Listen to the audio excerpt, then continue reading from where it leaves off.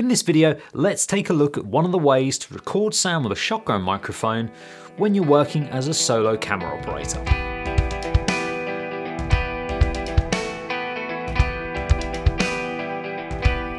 The trickiest part of being a solo camera operator is recording sound and recording it well.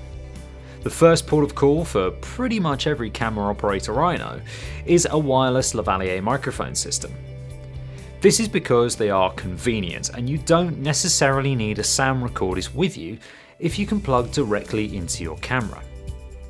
I'm a big fan of lavalier microphones and I use them for precisely that reason, but I much prefer a shotgun microphone. When I'm working without a sound recordist or an assistant, I mount my boom pole into a cradle. For about 6 months I used a boom buddy, but I never found it strong enough to be able to hold the boom pole, and I always felt it was really cheaply made. The Neewer Boompole cradle has a 5/8 attachment, which needs to go into a grip head. The all-metal construction means that it has absolutely no chance of bending. As it is holding up a boom pole, I do recommend putting it on a heavy-duty light stand or a C-stand. Any stand that is going to hold less than 5 kilograms is not going to be able to support your boom pole. The boom pole fits into the cradle and you can adjust depending on the length of where it needs to sit.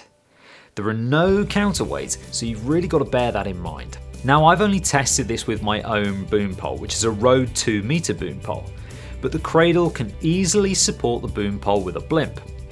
You'll need to make sure one of the legs of the stand is underneath the boom pole arm, and this is for maximum stability. And if you want a little bit of an extra peace of mind, adding a sandbag isn't a bad option.